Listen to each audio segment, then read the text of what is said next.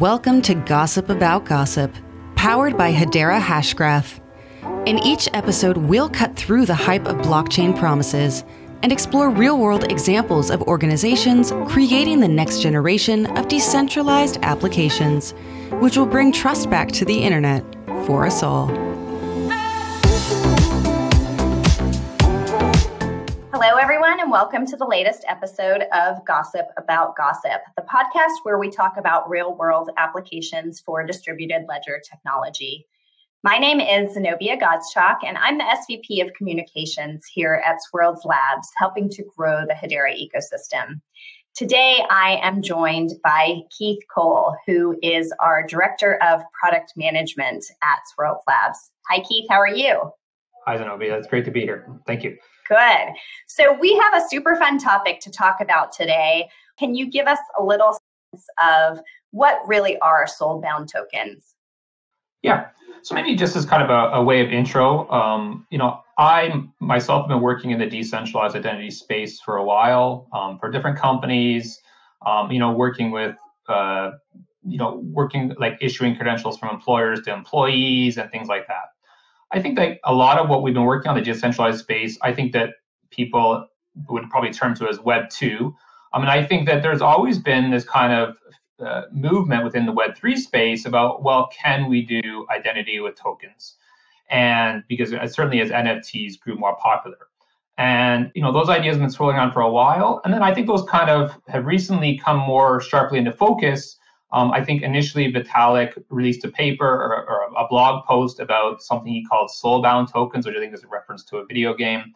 And then more recently, there was like an academic paper, a quasi-academic paper written by Vitalik, and then also a gentleman named Glenn Weil and Pooja Olahavar. Hopefully I didn't massacre that name too much. Where again, I think they brought this concept of what they're calling soulbound tokens into stronger focus. And at the end of the day, what they're referring to are basically non-transferable, non-fungible tokens. But I think that the use of the word soulbound just adds some kind of marketing pizzazz to it, which is really kind of piqued people's interest, and I think in a good way, like generated discussion. What are some examples of things that you think could be encapsulated in a soulbound token? Well, I think this is the $1 million question. I think the paper itself, I think their focus really seems to be on what they term as decentralized society. So the paper actually jumps around to a whole range of different potential applications of soulbound tokens. I think that from my perspective, being in this space for a while, we've looked at many different types of credentials, academic credentials, driver's licenses. You took a course, you attended a conference. There's a wide range of credentials that can attest to some facet of your identity. I think probably what's caught the community's attention is, there is this community of people that have been working on a technology stack that's based around this standard called verifiable credentials and decentralized identifiers or DIDs. That really have a lot of privacy preserving elements. But actually, I don't think that that's a good comparison with soulbound tokens. I think the better comparison with soulbound tokens is another standard called open badges. Open badges is a standard that's been around for a long time.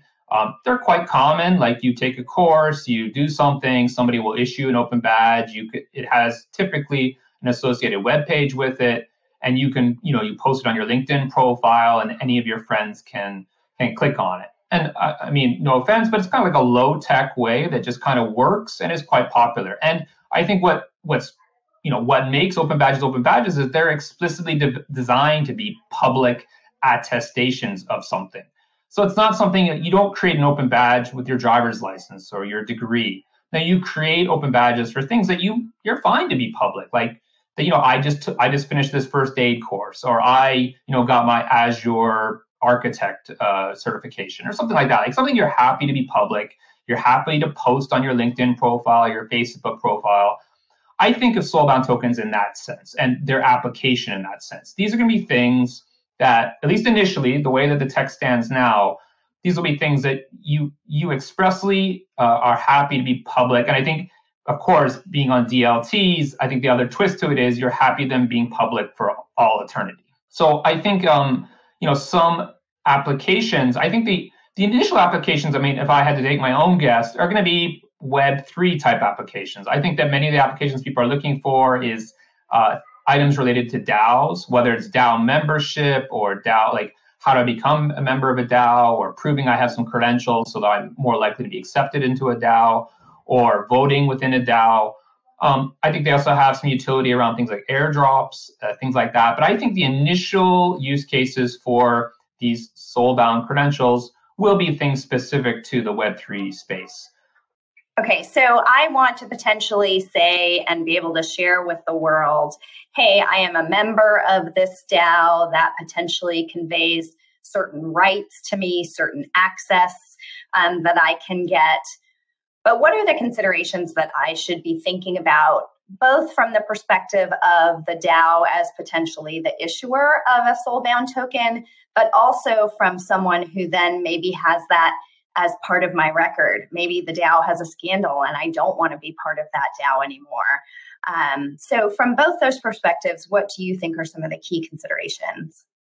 Yeah, it's a great question. So I think that the paper is released really attacks this from a very high level, use cases and kind of aspirational goals. I think that something that myself and my colleague Paula Madsen here at the HBAR Foundation have done is really kind of look at and just take it seriously and say, well, if we were to implement this as a real product, what are the kind of features and capabilities that we would want, at least in an initial stage? Like I think what they refer to as like a proto wall, like an initial version of this. Because I think, of course, there'll be a roadmap for it. There would, of course, be more features that you'd want to add to it. But if you just wanted to do this today, what would be the features you'd want? And I would kind of we kind of broke them into a few different buckets.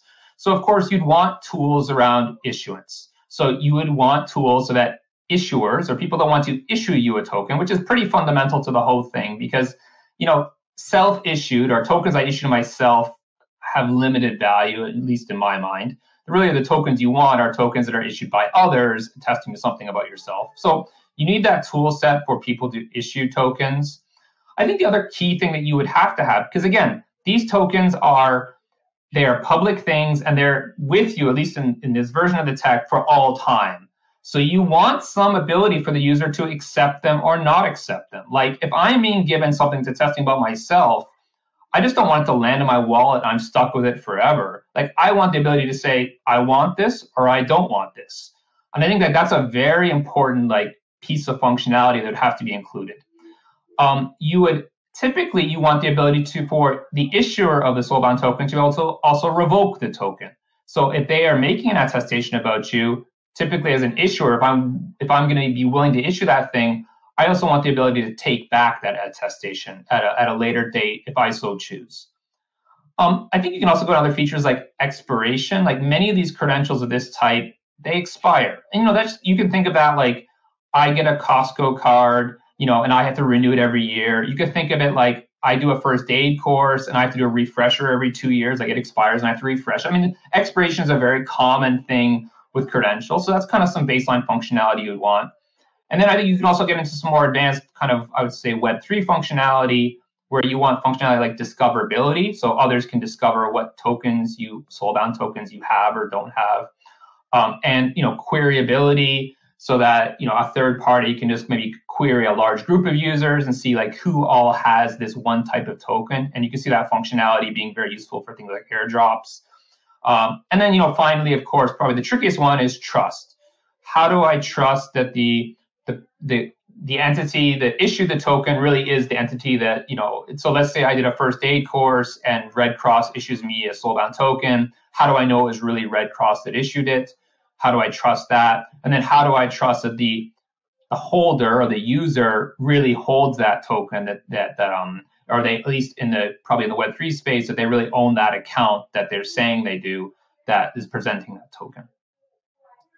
Yeah, I can see a lot of issues with, identity and sort of an overwhelming, if you think about the spam problem, right? That we thought that would get better with other various forms of communication. And now, we have the same thing in Telegram and all the other channels where people can just send you things you have to by default, right? Which I think we want to We always say, maybe let's make different mistakes, right? We have an opportunity with Web3. Let's try to make not the same mistakes we've made before. Just going back to the example, though, of the, if I choose to accept a token and then, want to later on decide, hey, I don't want to be part of that group anymore, but maybe it's before my expiration date. Is that going to be possible with Soulbound tokens? Yeah, I mean, I think this will come up to some features that probably need to be built in. I mean, yes, you would definitely want that ability to whatever you want, however you want, disassociate yourself with a token. So I think let's say a token was issued to me by an organization, it's not, that token's not relevant to me anymore, or like that, let's say that organization had a scandal and I just don't want to be associated with it anymore. You would definitely want the ability to remove that from your wallet. And that's not as easy as it sounds sometimes. I mean, sometimes getting rid of tokens, sometimes you can burn them as a user, sometimes you can't. I think that kind of varies by implementation. So I think that's definitely would be a very much needed piece of functionality as well. And so what would you say to folks in terms of, thinking about, okay, if I'm choosing a platform for, creating my Soulbound tokens, or if I'm looking for some kind of verification that the Soulbound token has been built in a way that starts to consider all of these aspects. Obviously, I'm going to ask you it from the Hedera perspective, but how can underlying DLT kind of differentiate themselves, and what criteria do you need to look for in that DLT to make sure that your Soulbound token can potentially have all these features down the road? Yeah, great question. So I think, let's just start with the initial thing. What is a Soulbound token? As we said at the beginning, a Soulbound token is a non-transferable, non-fungible token. Well, if you look at a lot of services, right out of the gate, they don't support non-transferability. I mean, why would they? Like most of the time when you're minting NFTs, it's typically for the express purpose of transferring them. So I think that now, like maybe there's fancy ways you can do it within a smart contract or something like that. But like most token services don't have that kind of functionality out of the gate. So I think that's like a barrier number one. So I think when we, again, looking at those kind of product requirements I outlined, we said, well, how would we, let's say we wanted to, like somebody wants to play with Soulbound tokens, they want to try it out. How would they do it on Hedera? And I think like the great thing about Hedera is that, with our, launch of the Hedera Token Service, I think, and, I wasn't around at Hedera at that time, but, kudos to the architects. They built in a lot of like very forward-looking functionality that would actually make the creation of Soulbound tokens, as we outlined in those product requirements, quite easy. It's something you can do today. And so, today, obviously, with the Hedera Token Service, you can obviously mint tokens. And what we're suggesting is that we have additional functionality. So when you mint a token or you create a token, along with it, you can create something called a freeze key and a wipe key. So these are keys that you create when you create a token. And then you can mint a token, and you can offer that token to a user. Like I mint a token and I want to offer it to you. Well, so we also have the ability within our system that you have to sign your acceptance that you want that token. So that's actually already part of the token service today. So again, for that product requirement that you are able to, either accept or decline the offer of a token, I mean, the great thing is we already have that in Hedera today. It just doesn't land in your account. And going on from that, so then obviously an issuer can transfer a token to your account. And then with that freeze key, they can freeze that token to your account. So what have they done? They have made it non-transferable. So I guess the key point here is that the Hedera Token Service has kind of built-in non-transferable functionality that's very easy to lose. You don't have to create a smart contract or something like that. It's ready to go using that freeze key functionality. And then, you've received your token. You can obviously display it like a blockchain explorer, like many of them support Hedera today. You can discover that token, all that kind of great stuff. But let's say later down the road that I, as the issuer, found out that, I issued you a token, but you actually cheated on the exam to receive, like you should not have that token we issued you. Or that, maybe that token that we're not offered, like that token's expired, doesn't have the same value as it once did or something like that. So that was the other, we also have that functionality called wipe. So I, as an issuer, can essentially remove the token from your account, or in kind of credential terms, I can revoke it. I can, remove your ability to use it or display it. So again, it's not that Hedera kind of built this functionality with, soulbound tokens, for soulbound tokens. It's more like we have very robust functionality that can be easily utilized to create soulbound tokens and manage soulbound tokens. Very cool. Well, Keith, before we wrap up, anything else that you would like to add? I think it's a very active debate about the role that soulbound tokens should play, in particular around the privacy aspects, which are, very significant and need deep consideration. I think our premise was more not too much like to weigh in heavily on the debate that are soulbound tokens good or bad. It's more just like, if you have decided as a developer or as an entrepreneur that you think soulbound tokens are cool and good and you want to start playing with them, we more kind of attack this, well, how would you do it? What are the kind of core features you would want? And I think the great news is that Hedera has a feature set to easily allow you to start immediately playing with soulbound tokens. And again, over time, maybe the concept will die, maybe the concept will take off, and people will add more functionality to it, particularly on the privacy side, which is probably what's most needed. And then we at Hedera will look at adding additional features to make that functionality even more robust. Yep. And between Mance and Lehman, and of course, the incomparable Paul Madsen, there's a lot of security and identity DNA in this company. So definitely front and center in many of our decisions. Well, Keith, thank you for joining us today. I suspect this will be the first of many topics that we talk about. And so we appreciate your time. Thank you so much.